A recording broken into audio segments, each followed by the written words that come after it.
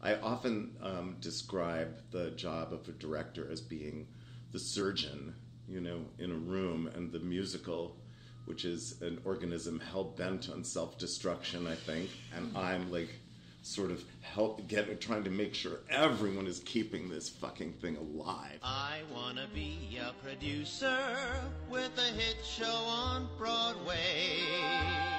You're listening to the Producer's Perspective Podcast with your host, Tony Award winner, Ken Davenport.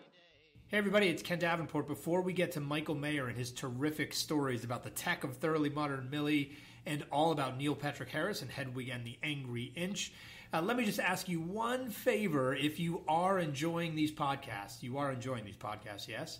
If so, do me a favor and leave us a nice big review on the old iTunes or whatever platform you're using. It helps so much promote the theater and, of course, promote our guests, which is what it's all about. Encourages more people to listen, and therefore more guests will show up and tell all their Broadway secrets just for you. So do us a favor again, give us 5 stars on iTunes, write a nice comment, and share it with your friends. Thanks so much, and now on with Michael Mayer.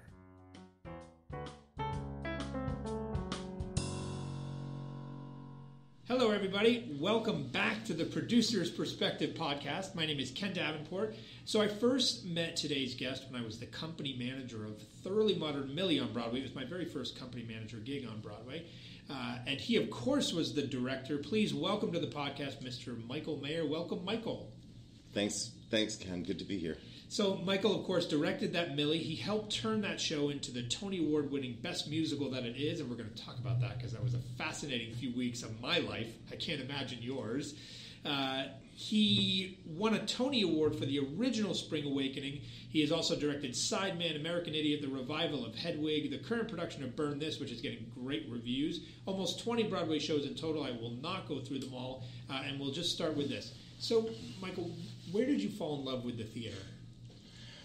I think I first understood what theater was and fell in love with it when I was about 8 years old, and I was watching TV in Washington, D.C., where I grew up, on Channel 5, black and white TV, and there was a movie on called Babes in Arms with Mickey Rooney and Judy Garland, and it was the first of those Let's Put on a Show movies. And so these two amazing, talented kids put on the show. It was like a giant block party kind of thing. It was like, it was MGM. It was the idea that was theater is what, that was the first image of a theater that I had. And so I started I was like, let's put on a show. So I started doing The Wizard of Oz and things like, and Oliver in my backyard with friends and my cousins and brother and sister, and in the basement. So I was just always, like, from a very young age, making little musicals and little plays. Were you directing then? I was directing, I was writing them, I was acting in them, I was singing. It was, it was kind of like a one-man show with other people in it. And so did you follow the trajectory of a performer? Yeah, I did. Yeah, that's what but that was really the only option. Where I grew up in the suburbs, there was like a drama club in junior high and in high school, and that's where I did. You could do plays there and musicals occasionally, and that was my dream. Was to be an actor. Why don't this is a bit of a side note, but your director of the drama club was the teacher, or, right? Why don't they let kids direct some of this stuff? To get training, to start training early. Well, I don't know that most kids know what directing is really. At least I didn't know I was directing. I just thought I was facilitating this thing to happen because I wanted it to happen. But I will say that in high school, the late great Stephen Perry-Alice, who was our drama teacher, he just died this year at age 92 or 95 or something. He did, there was a one-act play festival every year, and the students directed in that. And I did one of those once. So you said when you're a kid you don't really know what directing is. Yeah. Now that you're not a kid, yeah, except at heart you're a kid, what is directing to you now? What does it mean? Well, directing is, I don't know, it's so many different things, really. I feel like, you start you're a storyteller. I think all of us in the theater are storytellers, and we each have our role in terms of how the story gets told. And I feel like my responsibility as a director is twofold. One, I feel like I'm really directing the audience. I'm telling the audience where to look, how to experience the story, what's important, what's funny, what's serious,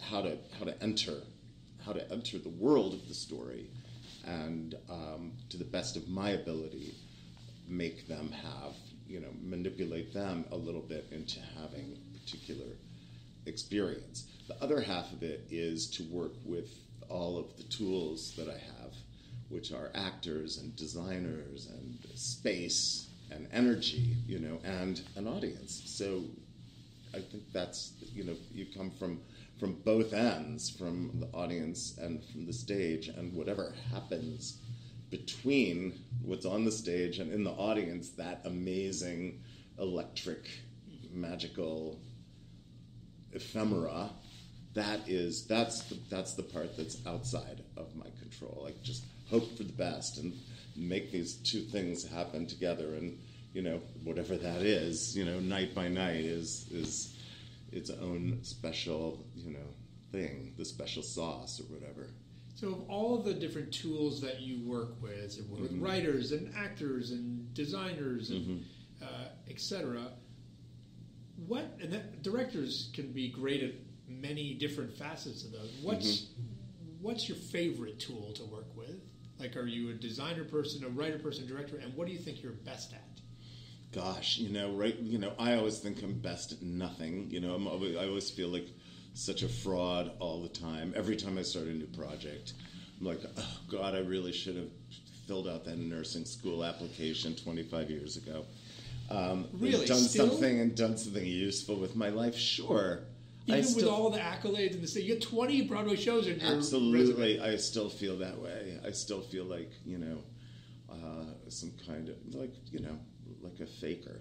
So what do you? Okay, so I would say that, like, on different projects, I could tell you what I thought I did well and what I thought my strong suit was. I will say that, and maybe it's just because I've just opened Burn This, which was probably the least technically complicated thing that I've done in eons.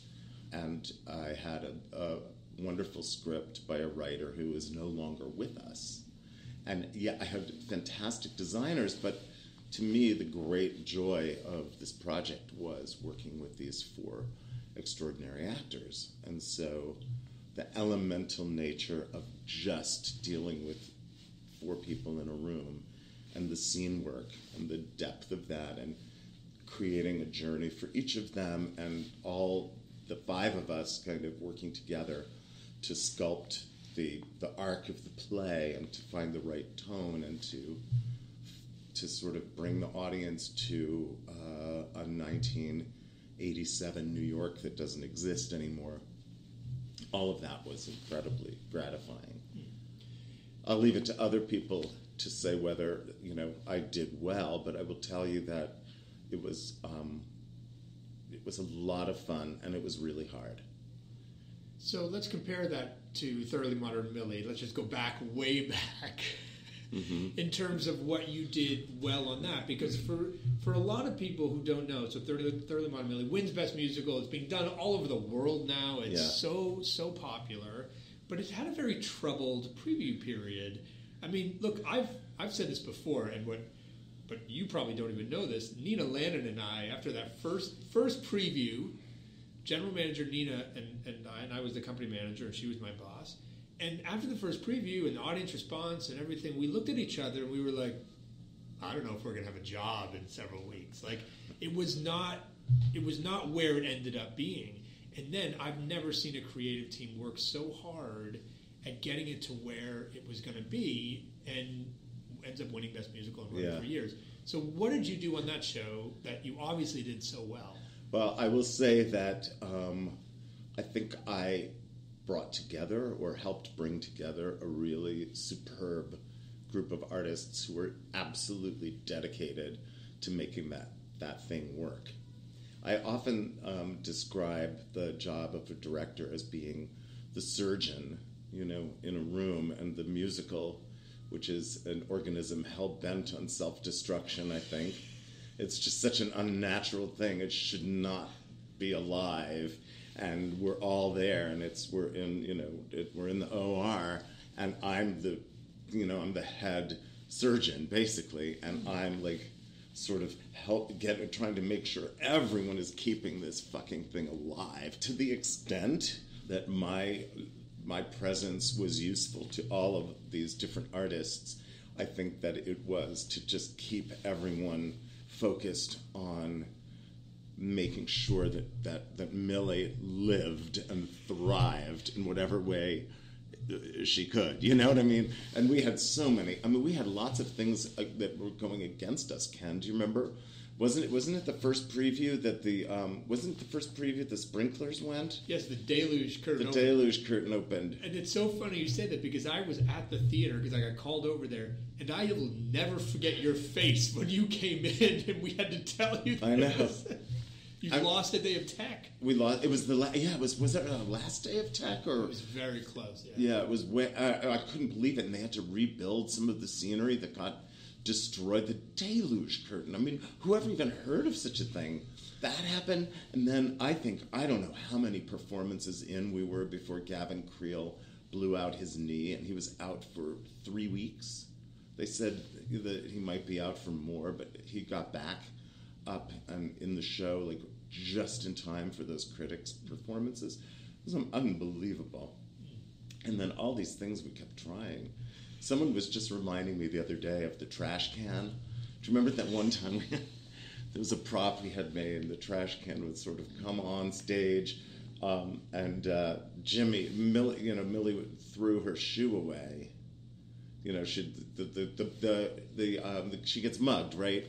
And she loses her shoe, and and Gavin, playing Jimmy, that walks on and is singing about her, and this trash can comes on stage, and he finds her shoe, and there was like the Cinderella kind of element to it. That lasted one performance, and that was the end of that. The head surgeon took a scalpel to that was gone. And then there were several other scenes and bits that we had, and there was a whole.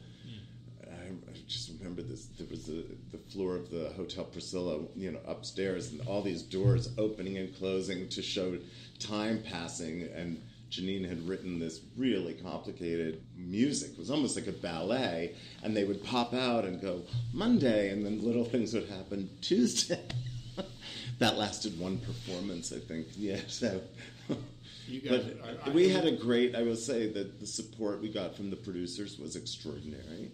And Dick Scanlon and Janine Tesori were just ferocious in terms of their dedication to making everything better and better and better and better. And we had a really unbelievable cast. They were all real troopers. So when you got started in directing, what was your big break? Was there a moment where you're like, oh, I'm getting some visibility now, and all of a sudden things are happening? I guess my big break, I think pretty clearly, was when I directed a production of Perestroika at the NYU graduate acting program, which was my alma mater. But I hadn't been back there in years. When I shifted from acting to directing, Ron Van Loo, who was running the program at the time, the acting program, called me in as a replacement director a couple times, and I seemed to get along pretty well with everyone there. And so I came back. I was doing a production of Hay Fever with the third year, and it was right when Angels in America was going to open on Broadway.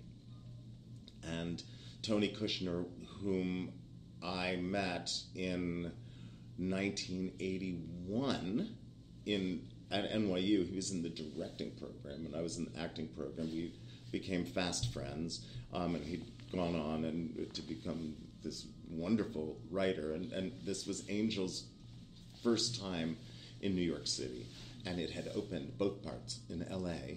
And the second part was received less gloriously than the first. And I think that the Broadway producers were reticent to go right into rehearsal with Perestroika because they thought it needed lots of rewrites. So they're doing Millennium on Broadway, and Tony asked me if I would do a workshop production of Perestroika downtown at NYU with these actors. And he would be there working with us and developing the script. He never really was around much. He came by a couple times, but for very brief episodes, because he really was consumed with Millennium on Broadway. So I just did basically the LA version of Perestroika that nobody thought really was strong enough. And I had an incredible cast of young actors.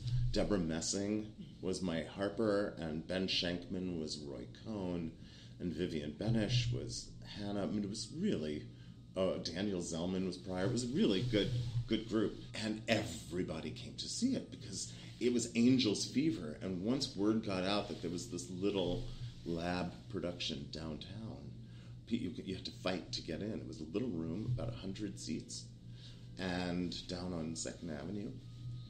And we did about, I think, 6 or 7 performances.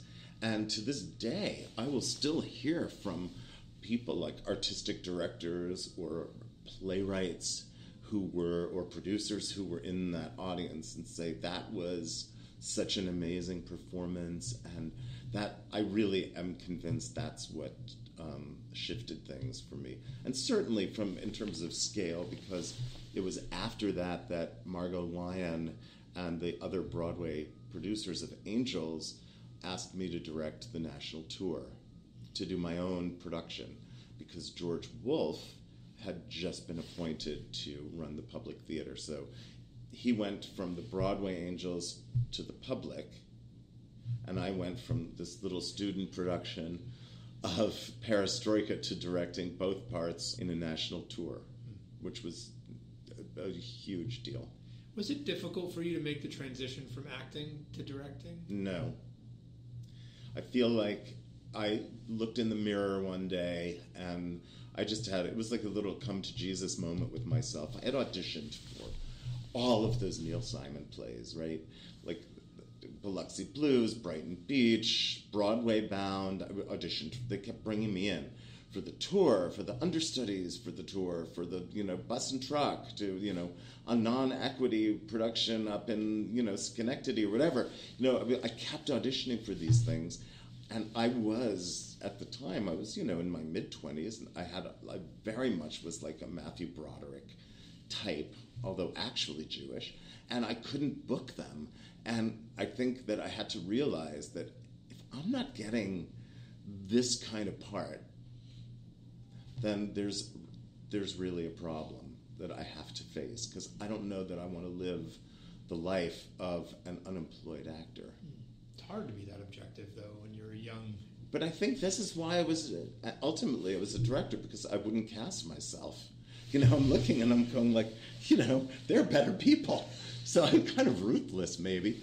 And I also feel like, and this is not to disparage any of the directors that I worked with through my life as an actor, but I had a kind of awareness that I could do as well as they did. I didn't feel like I had, I would say with the exception of Kushner, who directed me a few times in his plays, I hadn't ever worked with a director who I thought really was so amazing. I thought, well, I could do that. I mean, literally, I'm like that. The bar was so low that I felt great confidence that I could achieve at least that level of proficiency. And you had gone to school for acting, so now you decide you're going to be a director. Yeah. Do you embark on some training program to be a director? Like, what did you do? I had it with training programs at that point. I just started, I can't remember the first thing I did. I had a friend who wanted to do a play. She'd made some money doing commercials, and she hadn't been able to do a play in a long time, and she said, let's do a play. You can direct it, So I told her, this is what I'm going to do now. So we did a production of The Maids by Genet down at River West Theater. It ran for 2 weeks, I think, 2 weekends. Some friends came. I don't think it was very good, but it was it was hard. I took on a real challenge. I had an idea about it that I think was probably a crackpot idea, but at least, there was some thought behind it, and I had designers, and I had my first design meetings making that thing, and there was a take. It had a look and a feel, and it had a score. I had this guy I knew, who's long gone now, named Andrew Nadelson. He used to work with the Living Theater, and he was a composer, got his doctorate of composition from Columbia, and he wrote a score that we recorded, and it was, this whole thing was so crazy. We literally the stage manager would push the button on play, and the entire show was underscored. So it was every night, it was exactly the same length, because the actors knew that this music would cue this line. It was crazy, Ken. But I tried it. It was a wacky idea. And then I did a few other things, one of which was Cloud 9. Somehow we got the rights to do a production of Cloud 9, and we all painted the sets together and stuff. Ran for 5 nights down on 11th Avenue and 22nd Street. The Sanford Meisner Theater it was called. And people really loved Cloud 9, and it hadn't been in New York since that Tommy Tune production. So people showed up for that. They came and saw it, and I would say I did a really terrific job on it.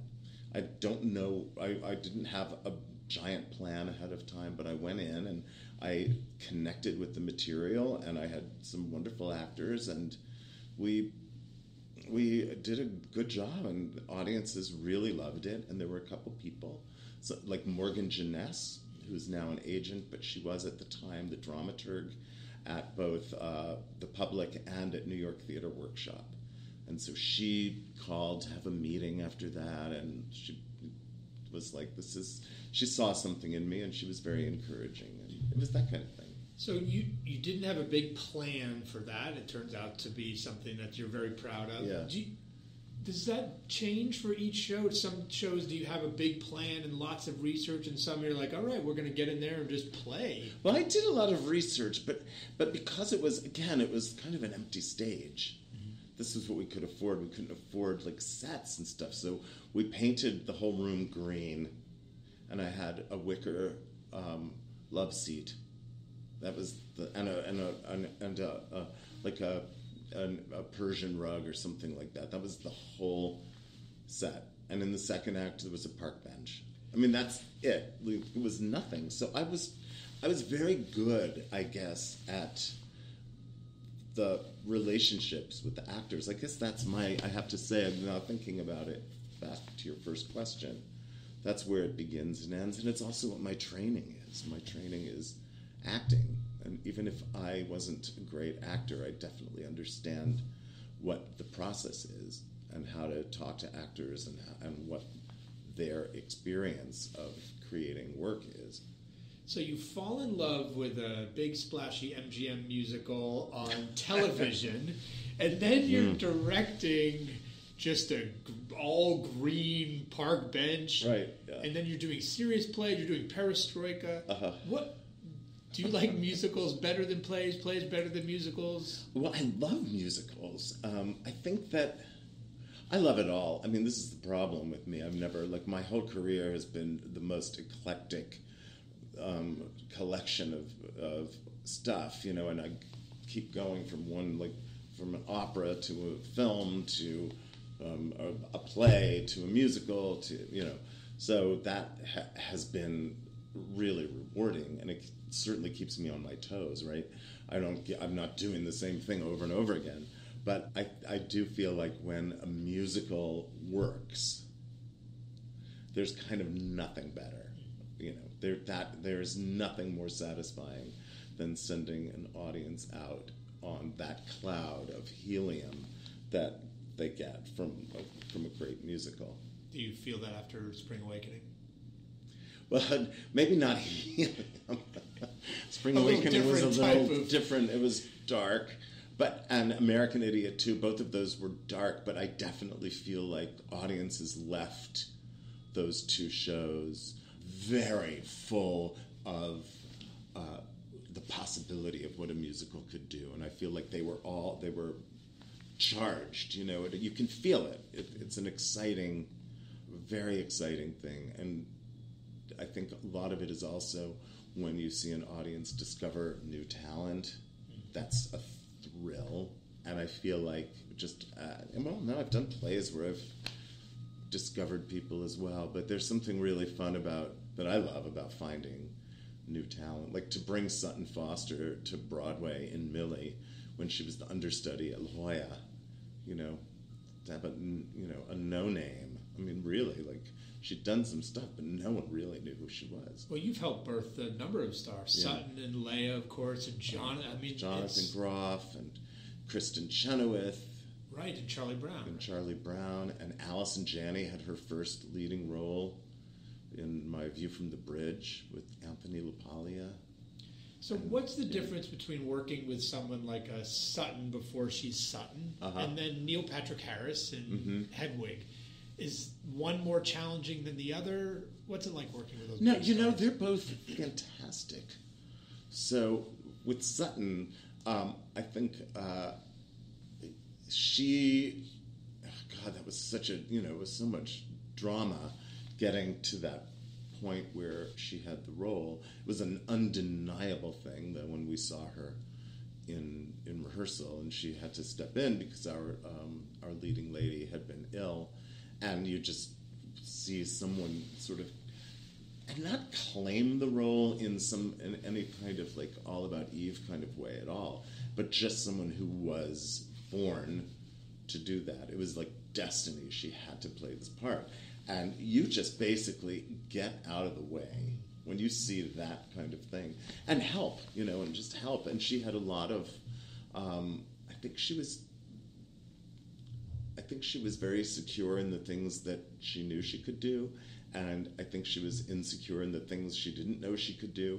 And working with her, I think we all worked very passionately and carefully together to help her feel like secure. We knew that she was going to nail it, but I think she needed to be reassured throughout it, because it was a huge responsibility on this kid to like carry that whole show. I mean, the show is a wonderful, and it has demonstrated, a wonderful show, but she's not off stage for more than a few minutes. And how did you get that performance out of Neil?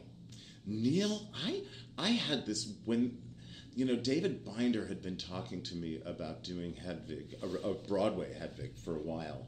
I was actually meant to be the original director of the off-Broadway version, but I got another show happened, so I couldn't do it. So I felt like I had a date with Hedwig for like 20 years. As soon as he told me he wanted to do it, and not with John, he didn't want to open it on Broadway with John Cameron Mitchell, he wanted to get like a big star. And I immediately thought of Neil. He was on How I Met Your Mother at the time, and I knew him a little bit. I met him when he was doing a play at the Atlantic a long time ago, and I was doing a play there.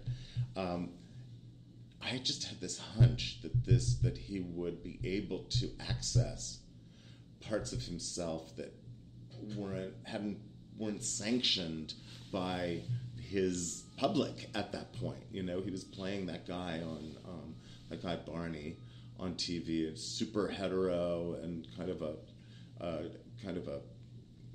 chauvinist pig type guy. But I know who Neil really is, and not that he is Hedwig at all, but I knew he could access parts of that, and I thought that would be amazing. And I basically begged everyone to wait for him to be done with his TV show. I thought it would be worth the wait. It certainly was. And I was. I think that it was amazing, and I'd love to work with him again on something totally different now. I think that would be a very cool thing to see him now turn the dial in a very different direction. So unfortunately, all shows can't be as successful artistically and actually commercially like Hedwig. What do you do when a show doesn't live up to even your expectations and you walk out going... It's weird, we live in a world now, and this was not the way it was when I was growing up and when I first came to New York. Like, the box office numbers weren't news. You'd open the arts section, you wouldn't read, you wouldn't know, like, what... You'd have to get variety. I mean, you'd have to really be interested in the business element. You'd have to go and look at it to find out. It wasn't, there was no online thing. There was nothing, there was no online, there was no internet. But so you'd have to buy variety and read it. So you'd have to be really invested, literally, I think, in the business of show business to know what was successful and what wasn't. And now that's as much, and sometimes even more, of the news. I mean, the New York Times, like, what are the top 10 grossing shows on Broadway every week? And it's like, who? Like, on one level, like, who cares? Like, what's interesting? What's good? What's a performance that shouldn't be missed? Is someone trying to do with some... Anyway, I'm just preaching to the choir, I know.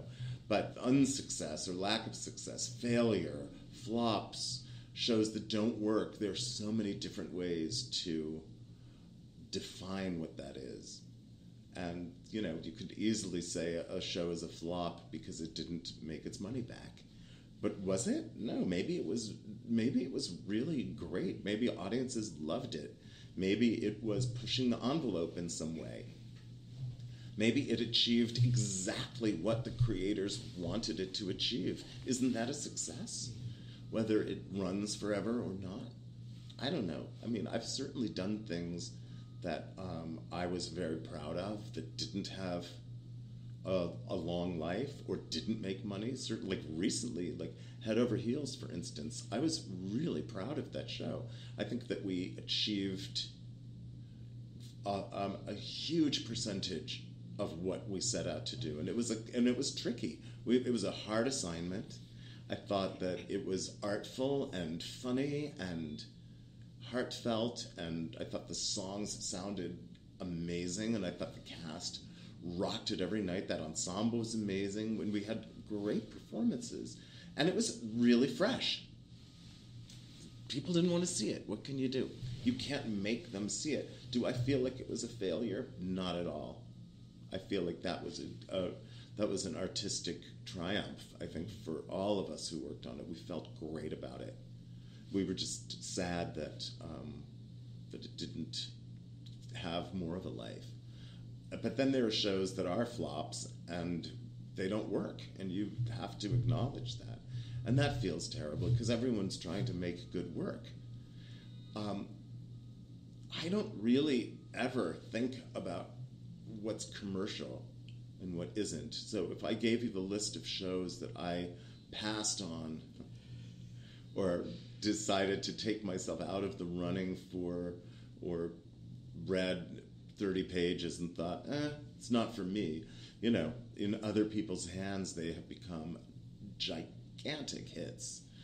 Some of them are still running. So I don't think about money that way. I don't think about plays and musicals in a commercial way. Once it's up and running, or once you're doing it, you can't help it, and you really want it to, because there's something so, especially in today's world, it's so public, and there is a humiliation factor that comes with having a show that doesn't run, and it's devastating, But on so many levels, and I think the public element of it is that thing that's extra specially awful, because you gotta, you show up the next day, you're on the street, you're making something else, and everyone's going, oh, hi. And it's that awful feeling where you get no phone calls, no emails after an opening. You're like, oh dear. So I don't read reviews. Yeah, I haven't. My next question was going to be, no, do you read them? I haven't read reviews since 1995. Was there a review that made you stop? I read a review of a show that I did at the Vineyard, and it was a pretty pretty good review. And in particular, things that I had contributed that might not seem like they were in the purview of the director were praised, and my name was not mentioned in the review at all. And I thought, all right, it's a pretty good review. Not great, not a great review, but a pretty good review. And they don't even know what a director does. So I don't actually need to read this anymore. So I stopped. But you can always tell, and I get that, I want to know basically, not words. I don't like having those phrases in my head. But I like to know, like, if one of my cast gets creamed or something, I want to be sensitive and show up and be supportive. And I always, after an opening, I'm always at the theater the next day, no matter what. I encourage everyone not to look at them and just to play their show. And, but they, you sort of feel these things, How has directing changed since when you started and now? Anything you have to do differently? Anything that I have to do differently? Yeah. Well, it's just weird that I work on Broadway because that was never my goal. I sort of, when I started directing, I was shortly after NYU, grad acting. We were all very arty, so my thing was like to do like, sort of experimental theater downtown, or do classics, reimagined classics at Arena Stage or at the Guthrie. I mean, that's never been my life. I ended up doing stuff in New York at great theaters like Playwrights Horizons and Roundabout and New York Theater Workshop and Second Stage and Broadway, it's in the Vineyard, So I ended up on Broadway, and because everything is so expensive now, you have to, as a director, you have to be responsible fiscally in a way that is different. I definitely feel that pressure. And I feel like you also, in terms of casting, which is probably the single biggest contribution a director makes to any production, is who is in it. That is now a very different world. You can do a new musical on Broadway without a star. That's what you can do on Broadway without a star. That's it. You can't do a play. You can't do a revival of anything without a star. Maybe Oklahoma, we'll see if they pull it off. It becomes like a big hit. The reviews are great. I haven't seen it yet, but I hear it's really wonderful. As do I. But to your point, Oklahoma is almost such a star. You would think, right? So but see. You don't know. So, but that I think is the biggest for a director, because casting is what that's how you say what your show is. So. Okay, my last question, which is my genie question.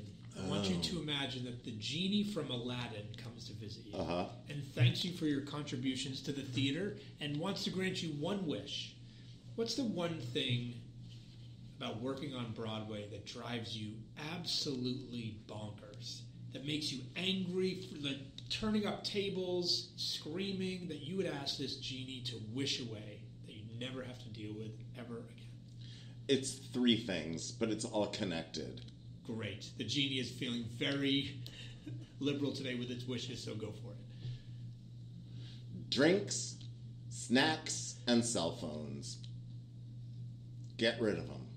If I could do anything, I would have some sort of magic. You'd go through the door and all that shit would be taken away from you and put somewhere else, and it would be magically restored to you when you left. That's like, I'm feeling that really strongly these days, yeah. Did you get a lot of that in Burn This? Well, it's a quiet play, right? Yeah. There's lots of silence in there. And it's not just the phones going off. And it isn't just the people crinkling their candies and stuff.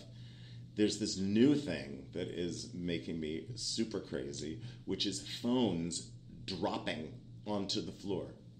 And for some reason, at the Hudson Theater, like my associate director and I, Nick, we count. We sit there and it's like 9 or 10 in Act 1. Phones falling, and in Act 2, they fall. And I don't know why people can't put their phones away. Because the unfortunate thing is they're probably texting, and they're trying not to, and then they drop them. It's disgusting. No phones, no drinking, no eating. Like, what happened to people? What happened to us? Like, we used to be able to go, you could go, and you could go to a play, and you could actually sit there and watch the play for an hour and a half even, without shoving something in your mouth, or without reading something on your screen. I think it's pathetic. That's my biggest pet peeve. I was just at a show where the woman next to me was texting and looking at her phone. She put it away. She looked, and I finally said to her, "Can you please not do that?" And she's, and then she said, "I had an emergency." And I said, "Then leave." Exactly. If it's that much of an emergency, then what are you doing watching a musical right now? I just can't.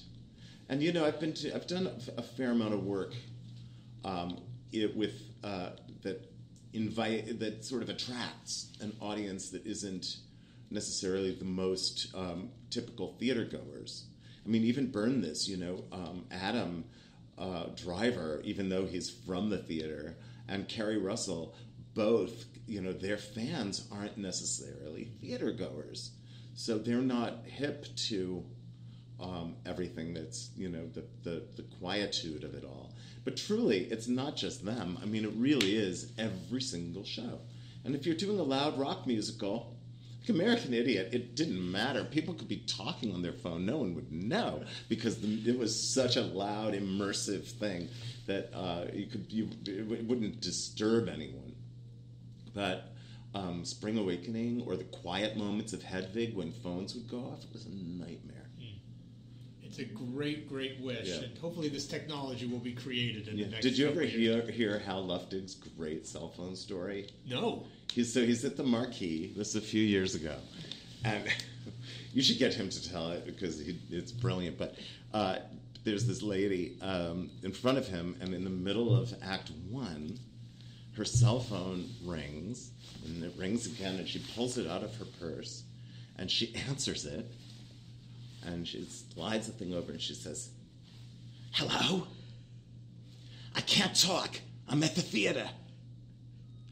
Cape Man." There it is. Word of mouth being spread right there in the middle of Act 1. Right, yeah. Well, thank you so much for that.